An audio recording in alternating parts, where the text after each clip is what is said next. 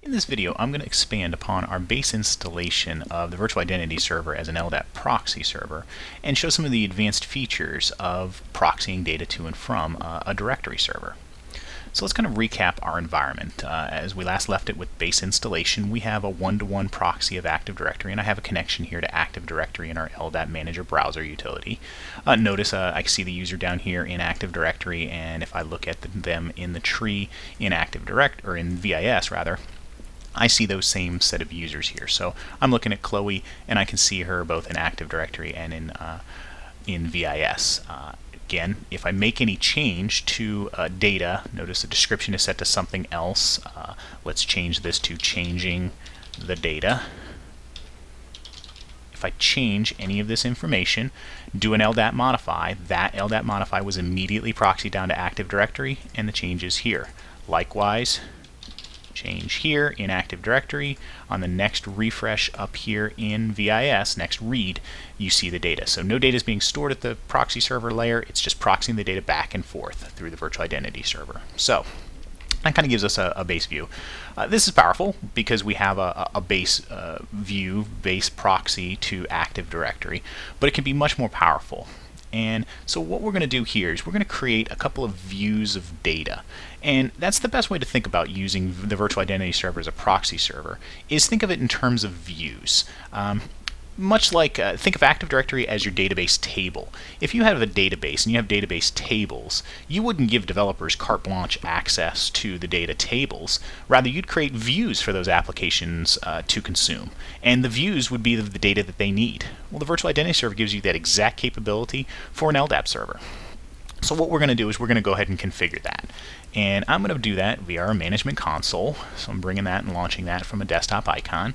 And notice a familiar Office 2007 look and feel. You can do everything within the environment here to manage and configure your environment. So I'm going to bring up our VIS configuration. And this is a way to modify our XML file, which all the configuration for the product, everything is stored within the VIS config file. So very easy to maintain and deploy the product. I'm going to drill in through these nodes. You can see other videos in terms of the complete configuration of the product. I'm going to drill in and show you the exact piece I want to show you here, but the rest of this is explained in other videos for configuring and maintaining your VIS environment. I'm going to come down to this VISAs node. So a quick note to explain what that is. VISA stands for Virtual Identity Server Adapter, and an adapter is a connection to a downstream directory, whether that's a database or an Active Directory or another LDAP. We have here out of the box, as you see, ADS is Active Directory, Atom, SQL, Oracle, Sun1, eDirectory, or a custom one. Via extensibility, you can write your own adapter. Standard Visual Studio.NET code, so familiar VB.NET, C#.NET, write your own code. So looking at this adapter, notice this is our primary one to Active Directory, and I have OU equals AD, and that's what we were seeing here over in LDAP Manager. We are seeing everything being virtualized under OU equals AD, and we're connecting into the root. So this is everything we did in that base install. So what I'm going to do here is I'm going to apply a filter. So notice this LDAP filter here. I'm going to apply this filter. Ships with an out-of-the-box one that many customers take advantage of, which is just apply people, groups, organizational units. All I want to do is provide a view of users and groups and the OU structure to my applications, because that's what most applications need. So I did a save, doing a save XML file, and I'm going to do exit, and now I'm going to restart the service. So we're going to publish basically just this view of users and groups to the application rather than giving that whole view of Active Directory.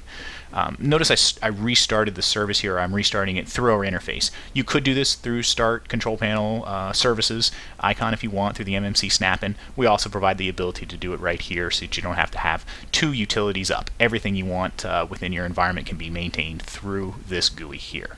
So it stopped it, it went red, and in a second here it's going to change its gears and showing that it's in process and it's up and running. So we've applied that filter, and our new published view is here. I'm going to do refresh node, and look at that. Now when I browse that OU equals AD, I don't see any of these CNs. They're all CNs, not OUs. I see just the OUs because I was only concerned about showing this OU equals North America and the OU equals Florida and Georgia. So there we go. Looking now at these two nodes, this is all I see. So my application now has a view of just users and groups. I don't have any groups here, and the OU structure. So pretty powerful. We're actually providing a lot less data out of Active Directory. So a couple of the big benefits you get is your LDAP directory. My Active Directory is more secure because I'm not letting all of this information, I don't have to give a bind account carte blanche access all the way up at the top of the root of Active Directory. I'm giving it just the data that it needs. So it's only able to see the users and groups. So you actually, data leakage prevention, that's the first step in data leakage prevention, is don't let the data get out. So I have a more secure Active Directory.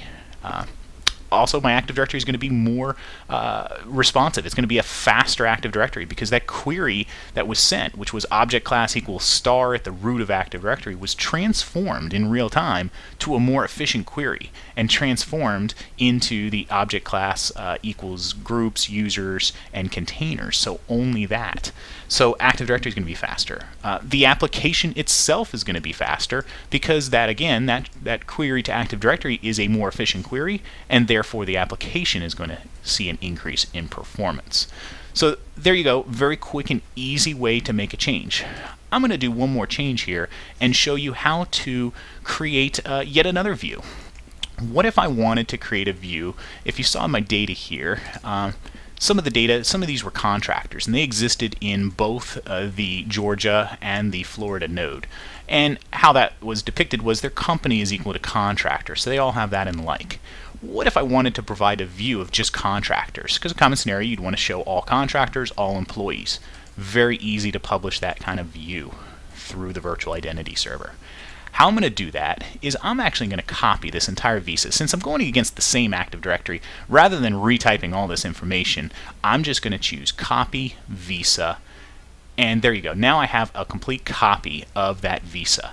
I'm now just going to make one change. Instead of calling it OU equals AD, I'm going to call it OU equals contractor, and I'm going to just update this filter just a little bit to add in this company equals contractor. So on top of the category person, I'm going to apply the filter of get me just company equal contractor. So with this slight little change I make here, just take a look at the connections just to make sure it looks okay. So the connection Active Directory looks good. I'll test the connection. Everything's good.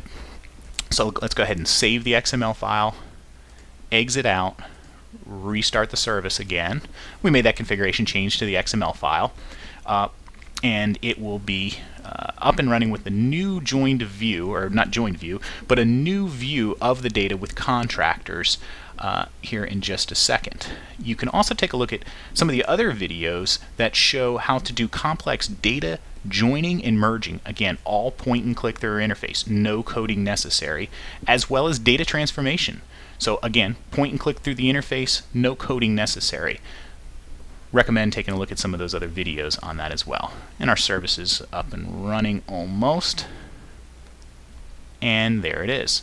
So now, doing a refresh of this browser node, we see we have that OU equals AD because we kept that view around. This had all the employees, and we saw employees and contractors in this view. But we also have this OU equals contractor. And when we drill into this node and take a look in the OU equals Florida and the OU equals Georgia, notice we only see users that are contractors because we have applied that filter. So we have just contractors in both the Georgia and Florida view. If we look at the OU equals AD view, we see all users as well as the contractors. So there you go. A couple of point and click changes, and we now have multiple views on top of this Active Directory and a more secure Active Directory environment.